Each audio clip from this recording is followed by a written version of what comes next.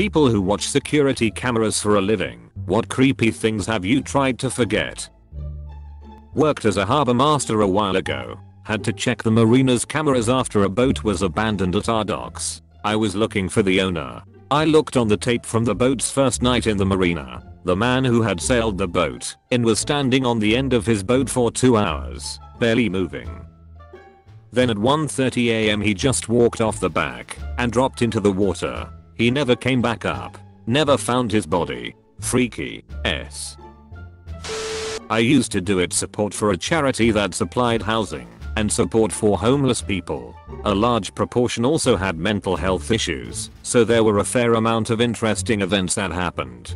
Being in it, I avoided experiencing most of it firsthand, though I was threatened with being stabbed on about my 3rd day. Anyway, I come in one Monday, and there's an email labeled urgent, saying there was an incident at the stairwell of one of the properties on Sunday night, and could I pull the relevant CCTV footage and put it on a DVD. I had to do this fairly frequently. I skip through the footage, find the incident, usually a fight or blatant drug dealing, and burn it to DVD for the police. The email never mentioned what the incident was, so I skip through the footage and watch as a clearly very agitated man ties a rope around a stair rail at the top of the stairs. Then his neck looks over the rail and then just casually tips forward over it. The rope flipped him round and he dangled there twitching for far too long before he just stopped. So yeah, that was a fun Monday.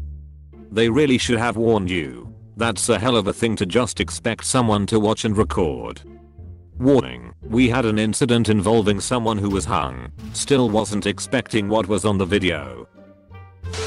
Wasn't a security officer, but I worked at a 24/7 gas station for a while. One night my coworker accidentally killed himself while at work, and I made the mistake of watching the footage. He went to the back of the store with a bag of drugs, probably cocaine, snorted it and started acting funny for about 10 minutes. He then sits in the back office and gets fidgety/thrashing around until finally he just goes limp in the chair. He had died of a heart attack and sat there for 5 hours before anybody came in, thought the absence of an employee was strange, and called the cops. It was really weird seeing people come in and act all pissy for the lack of service. They'd just leave thinking someone was lazy, but nah, dude was dead. Username checks out. Was watching CCTV footage of a parking deck, and on the 9th level there's this guy sitting in the middle of the deck, banging his head on one of the pillars. All of a sudden the guy just stops and runs to the edge. Without stopping or jumping, he flings himself over the edge. I immediately called dispatch and told them what had happened. Few days later I was offered counseling for those events. I'm glad you were. A lad I grew up with worked security at a large shopping mall. Security get radioed to a jumper. He is first on scene. Blood everywhere. Body in a complete state. After emergency services left the scene, they washed down the bus access road, and he was ordered back to work. He wasn't offered counseling or a day off to gather his thoughts. I hope you're doing better now. I work in a retail store, and for a while I worked security here. Watching the security cameras wasn't technically my job, but we were consistently short-handed in that department and the manager was grooming me for promotion, so I got to fill in and watch the cameras occasionally. One day when we were reviewing footage from overnights, we saw this teenager calmly set down his shopping basket, take off his hat and glasses, and just charge at a wall. Hit it head on. He did this 2 more times. When he was done, his face was a bloody mess, and he put his hat and glasses back on and just left. Weirded me right the hell out. One day when we were reviewing footage from overnights, we saw this teenager calmly set down his shopping basket, take off his hat and glasses, and just charge at a wall. Hit it head on. He did this 2 more times. When he was done, his face was a bloody mess, and he put his hat and glasses back on and just left. Weirded me right the hell out. Wrong platform I bet. Was a security coordinator for a large electric company and had access to like 80+ facilities CCTV infrastructures. Was doing maintenance check on some random train station at like 3 AM. Panned a camera as far to the right as possible to check that it was functioning, and this dude was on all fours eating a deer in the middle of the tracks. Watched him for like 10 minutes and went to get the other guy on shift. When I came back, The dude was gone. Rewound it, and the dude stopped munching on the carcass, wiped the gore off his face, and walked into the woods like he didn't have a care in the world. Thank you all for the gold and silver. Read all the comments, most asked questions and answers that I noticed. Where did this happen? Iowa. Why did you just stand there like a dumbass? Was late at night at a middle of a long shift. Also didn't really process WTF was happening. Kinda forgot I had someone else in the office that could come over and see WTF was going on. What was he wearing? Was kinda hard to tell, as the CCTV was basically filming at the end of its effective view. Looked like he was wearing some kinda heavy outerwear, like something you would work outside in the winter with. It was late fall, so nights would dip into the 30s. Pics or it didn't happen. Part of the job was a very restrictive NDA, as in you can't bring any sort of recording out of the facility. I wasn't even allowed to bring a notepad with my nightly notes out of the office. Plus this was before most people had decent cameras on their phones. We still were using film cameras to do most documentation. He's just on a hardcore paleo diet. Nothing to see here. Mostly lots of sex. I've had to turn on the microphone and tell them to stop it or they'll be thrown out of the college gym. I have just started narrating in the voice of David Attenborough, and here we observe the mating habits of young Homo sapiens in their natural habitats.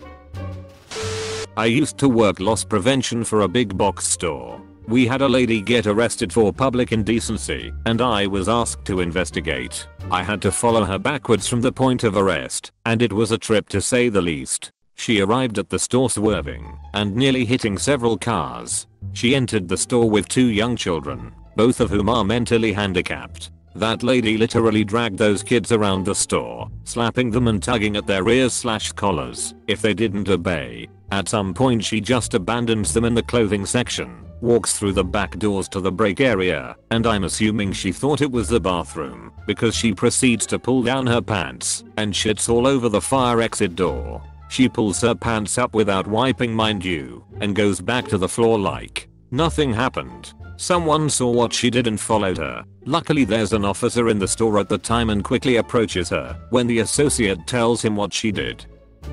Needless to say, she was definitely high and or drunk and was arrested. The scary part is, she did not mention those kids not one time. It wasn't until I reviewed the tape that I saw they were just still waiting by the shopping cart, completely oblivious and afraid to move. Child services was later called, and I still think about those kids often. Breaks my heart to think about the bullshit those kids must still be going through. Big box store. For some reason, even though you didn't mention the store, the entire time I was reading this I was imagining a Walmart. I do not envy LP people that have to check the security cameras at Walmart, because I feel like this isn't the worst kind of stuff they could see. I used to do asset protection for a Walmart in a very heroin addicted area. The creepiest thing was seeing how fast someone would go from completely normal to absolutely out of it in the span of a year because of the drug. You could build a timeline of their demise through CCTV pictures and video. One man in particular really stood out to me. The first time I apprehended him, he was very polite and intelligent, just stealing to get his fix. A year later, and the 4th time I caught him, he was basically a shell of a man. He tried running from me, and I looked him right in the eyes and said, "I know you. Gary last name. Please don't run." The look on his face of someone knowing him who he couldn't even remember will always stay with me. Out of every submission so far, this one really has gripped me the most. I used to do it support for a company that had a lot of heavy machinery moving around inside a big warehouse type area. This giant front end loader would scoop up material and dump it into a hopper. Along the sides of the floor were these huge concrete barriers. I've heard them called Jersey barriers and Mayfair blocks, but they are about 10 feet tall, and this one guy's life was ended when the front end loader inadvertently scooped the base of the barrier and landed on one of 2 guys walking shoulder to shoulder through the plant. I was tasked to review the footage, then make copies, 6 of them, to be exact, and then ensure that the footage worked and was self-executable and able to be run from a USB stick. So I had to watch the footage of this guy get killed over a dozen times. I too was offered counseling for just watching the video. I was working at pub in Sydney and watching the CCTV when I saw a guy continually cross and uncross his legs while playing a poker/slot machine. After a few minutes he walked to a corner of the room, took a shit, and proceeded to go back to playing his machine. Talk about being addicted. Edit. Holy shit, this blew up. To answer some of your questions, this kind of thing is not rare. Mostly it's people pissing themselves. These machines are evil and designed to get people addicted, and that results in some people not being able to pull themselves away, even to use a bathroom. Finally, thank God I'm a manager, but telling someone it was their job sucked.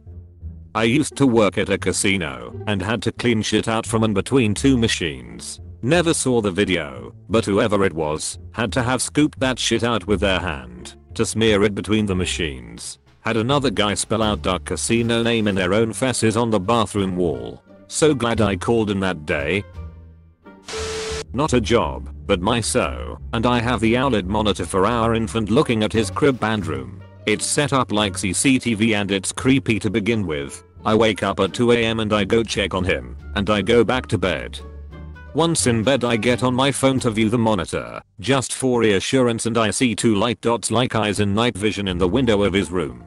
I first shit my pants and I go in the room to check everything out. I can't see anything outside, so I turn on the monitor again and don't see the dots anymore, so I think it could be a dog or something. I go back to bed and wake up again an hour later to check the monitor and the dots are ducking there again. So I grab a pistol and go outside around his room and check the spot by the window, really ready to have to pull the trigger. Adrenaline is on full blast. I don't find or see anything, but the monkey grass has been mashed down by that window like something sat there for a while. I set up a sleeping bag in my son's room after that for a couple nights and I checked the monitor so I could see what the night vision caught, but I never saw those lights again. I'm super thankful it was just that, but I was scared. Edit. I'm usually skeptical about stuff like this. I considered lights and stuff, and I hope it was an animal, not a person ducking messed up person. But my son is now 6 months. This happened when he was 4 months old and the camera has been there since we brought him home.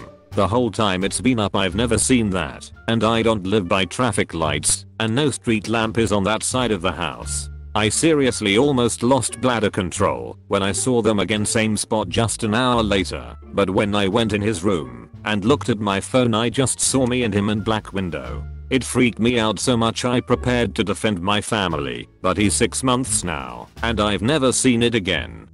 So hopefully an animal. I used to work at a university and last Easter we had a break-in. We found the footage of the guy going in at 2 PM, leaving at around 3 and not really taking anything. Fast forward to 7 PM and the guy comes back in and is walking around the auditorium till 6 AM the next morning.